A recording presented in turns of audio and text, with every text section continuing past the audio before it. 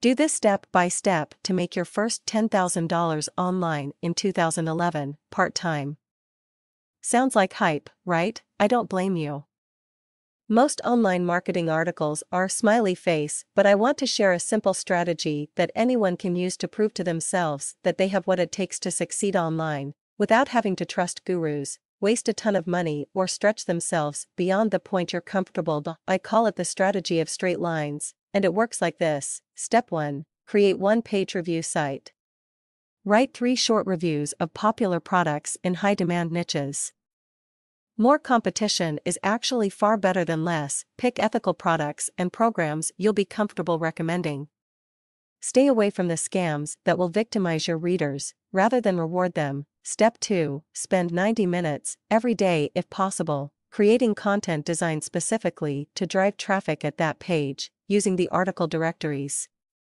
Much like the place you are reading this right now, speed counts, and in time, you should be able to write 4 articles every 90 minutes without much fuss, mess, or stress. Step 3. Pay very close attention to conversions.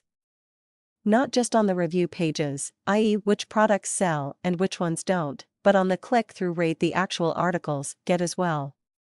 You can dramatically improve each of these factors by simply observing them, and small tweaks can yield big bucks if you know what to look for. Step 4. Rinse and repeat.